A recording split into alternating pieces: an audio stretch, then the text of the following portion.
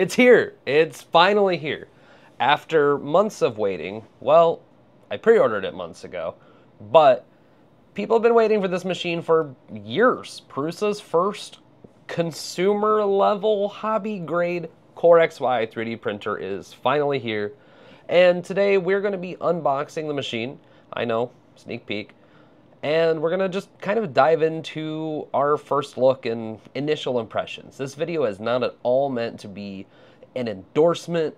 It's not at all meant to be a review. Just, I've been printing on this machine all afternoon. What are my thoughts right now? Full transparency, disclosure time. I paid for this 3D printer with my own money. I work hard for it. No, Prusa did not send me this printer. No, Prusa is not going to directly influence anything that I have to do or say about this printer. No, I have never been in contact with Prusa for anything outside of general customer support as a paying customer. The reality is, this printer just happened to come out at just the right time. I am a big Prusa fan, and I have been for many, many years. My interest in the Prusa Mark III is what got me into 3D printing. When I received the Core One yesterday, it was immediately apparent that that was one dense box.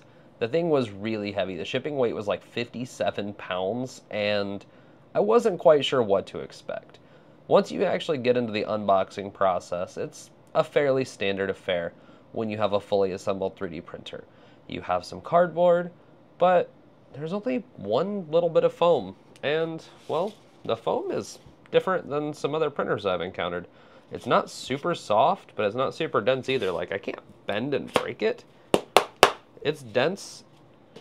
Ow. And just feels nice, but there was only one piece that wasn't super huge. I cut that off because it made for a good prop. There was no plastic packing peanuts. There was no, like, air bubble mailer things. And the actual printer was contained really nicely with just some simple, easy to recycle cardboard. I didn't have any zip ties to cut off of the printer. I didn't have any screws to remove. And in terms of unboxing, everything was labeled really well to make it nice and easy to do. You'll find plenty of other videos with better instructions and people who did it the right way. I did it the way that I could do it, trying to film, and, well, it worked. My printer's out of the box. Once you get the machine out of the box, you're going to get your standard affair. You have your toolkit, a pack of Haribo gummy bears, a flash drive. Cameraman stares at the gummy bears intently. Don't look at me like that. I didn't realize that came with the printer. I thought you bought those and brought them over here. No, man, that's a Prusa thing. That's dope. Yeah, when you buy a Prusa, you get gummy bears with it. Huh. Learn something new every day. You're going to get a full kilogram spool of Prusa Galaxy Black PLA. At least I received Galaxy Black. And it's 100% by design that they give you Galaxy Black, because glittery filaments do help to hide print imperfections. That's not exactly a secret in the 3D printing space. But it's much appreciated that when you spend $1,200 on a 3D printer, you get a full kilogram of filament with it, so that way you can start printing immediately. Once you have the printer and all the accessories out of the box, it's going to be time to start doing your assembly. In this case, all you have to do is just follow the convenient QR code, which gives you a link to the things you need for this printer. This particular QR code happens to be on a hand-signed thank you note. No, it's not because I'm somebody super important, but I feel like I am today. Joe Prusa signed a handful of these, it seems, for people who pre-ordered this machine in the frame of day one. And as soon as pre-orders were available, I ordered mine. So this is a really cool little perk, little bonus item that came with the printer, and I'm really excited about it. We'll probably find something cool to do with it. But basically, you just follow the instructions and get your machine all ready to go by putting the screen on. I will say this, putting the screen on this printer was the only difficult thing in terms of operation. I did have a bit of a struggle with that, and I feel like the ribbon cable that connects the screen to the actual printer could have been a little bit longer to help facilitate adding that on. But other than that, it really wasn't hard to do. Essentially, once the screen is on and you have the cardboard removed from the actual gantry itself, you're almost ready for boot up. Make sure you insert the flash drive before first boot, because based off my experience, it will give you an error message. I don't have a picture because it scared me. I got a bright red screen telling me that there was firmware that needed updated. And basically, I turned the machine off, put the flash drive into the machine, and started it right back up. The update commenced, and then the machine walked me through the little wizard to set everything up.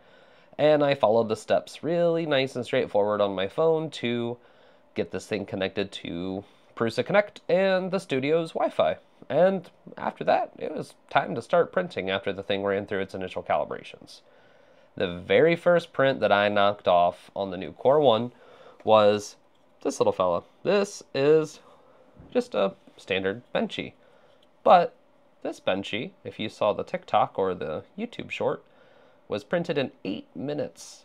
This is the fastest printing Benchy that I've ever seen. Now, it's pretty light, print quality, decent. It doesn't conform to speed Benchy rules, but there are sliced files on this thing for like a 14-minute Benchy, and that's pretty cool. But I was happy with my little 8-minute Benchy, and the quality is impressive for the size. If you've been watching the channel for any length of time, we did a video about 1.5 years ago where we did some 3D printed kitchen upgrades. And as a part of that video, for my grandmother, I printed these water bottle / tumbler cup dryers. So after you're done doing dishes, you have an upright place with an air gap to put your drinkware to be able to dry. And I printed them out of a nice teal color because I thought it was going to be just a nice pop of color. Well, the issue is I didn't realize at the time the teal was going to show any leftover dirt and things like that. Basically really hard to keep clean. And she's been asking me for some time to print her some in black. And did I remember to do that? No, I didn't. And I feel kind of bad. She asked me again this morning, and I figured, well, seeing as I'm unboxing a new machine and going to be doing some test printing, it was the perfect time. So I hopped on to Printables and found this nice, smaller model that prints in 2 pieces, just like the previous one, and printed it out of the included Galaxy Black PLA from Prusa. And I am blown away at the results of this. So far, the Core One is producing the absolute best top and bottom layers that I have ever seen on a 3D printer. So a couple of to-do list prints later, I was ready to move on to some other testing. And one of the things that we tested was actually, for our new table, we have one of these here fancy sit and stand desks where you can just lower the desk out of the way. Or if you're standing like we are now and need to bring it up to height, well, you just push a button and it does that. I wanted to print a cable catch for the sit-stand desk because we do use this desk for live streams, or we will be again in the future. Basically just a little place for our cables to live nice and orderly so that way they're within arm's reach when we're working at this table. And it was while printing the cable catch that I realized that there is a neat party trick living inside of this machine. I noticed there was a kind of tactile click when you open and close the door, and didn't put much thought into it until printing the cable catch, and I opened the door and wanted to see what was going on. Lo and behold, it's an auto pause feature. Whenever you open the door on this thing, it just pauses the printing and the print head moves to a safe place. Really cool idea. I love the notion of what that could be. Basically, for people who have children who like to touch the printer, that's a really cool idea. They may still get burned on the nozzle because it is going to bring the nozzle front into the corner of the machine.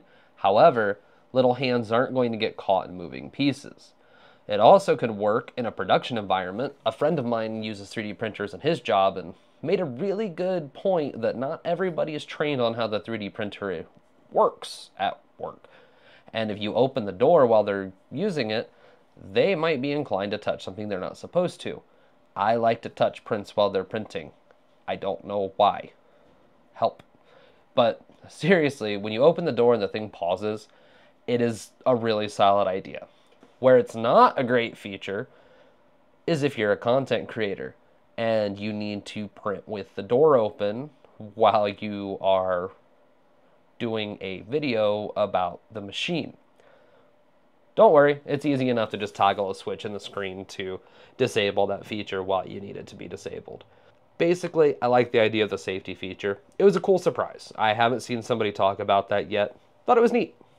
Whenever I'm evaluating a machine, there are two things that are 100% certain. Number one, I am going to print a fidget toy. Number two, I need to test print and place models. Typically, these things go hand in hand. This is no exception. I found this switch on printables and it clicks. It's a satisfying little print and place fidget toy that the Core One was able to handle in right about 20 minutes. Super happy with the quality. The top and bottom layers are mint. The overhangs are phenomenal. And I did have to kind of break the little switch loose, but overall, the print quality is, as far as I can tell, pretty awesome. It works as it's supposed to. It's fidgety, and it satisfies my need to make a little bit of noise. And the last print that I did today prior to starting filming this video was the standard Prusa keychain. This is a quick 9-minute print that comes on the flash drive. Yes, USB stick, printing, or wireless, or Ethernet. Basically, dealer's choice. However you want to connect to this thing, basically you can.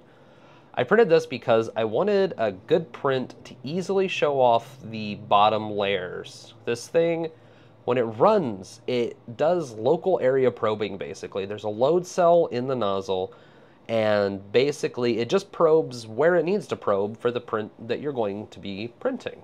And as a result of the load cell's accuracy, you're able to get some amazing first layers without having to remember to tell this machine which print bed you're using, or rely on a scanner of any form to read a code to know which print bed you're using. You know who you are. But I'm super stoked at how this thing is doing top and bottom layers. The bottom layer on the included smooth build plate is glassy smooth. I don't know how good of a job we're going to be able to do showing it to you, but seriously, the best first layers I've ever seen on a 3D printer to date. And I've seen some good first layers. I've also been the cause for some really bad first layers. This is the point in the video where we would thank our sponsor if this video had one. However, since it doesn't, it's you, the awesome viewers. If you want to financially support the channel, be sure to check out our YouTube memberships, or head over to rtms.tech for some sweet merch. We have drinkware, we have shirts, we have hats, we have patches, all sorts of really neat stuff, and it all directly supports us. If you don't want to buy something that's got my name on it, that's fine too. We also have affiliate links to places like Amazon and a couple of filament companies in the description. They don't cost you anything to use those affiliate links, they just go directly towards helping us produce more content. Overall, while I've had this machine open and printing for less than 12 hours, I've grown quite fond of it. And I do look forward to the next couple of weeks where we're doing some really in-depth testing for our full-length review. Right now, it's not crazy loud.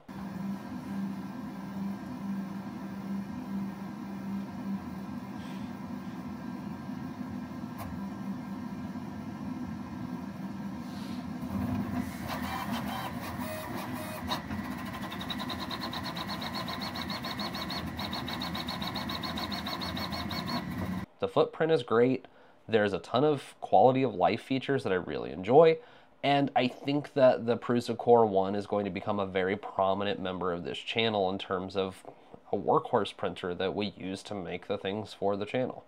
And if you're interested in seeing our follow-up and full-length review, be sure to subscribe so that way you don't miss out on that. So thanks for hanging out so far. We've really enjoyed getting to cover some of the Prusa Core One and really look forward to doing a full deep dive. If you've got a Core One already, let us know how your experience is going in the comments, or if you're curious about this machine and have some things you want to know about in the full-length review, let us know. We want to test what you're looking to see. And honestly, I'm really happy so far. The Core One's a machine that, well, you want to take home to your parents. She makes a good first impression.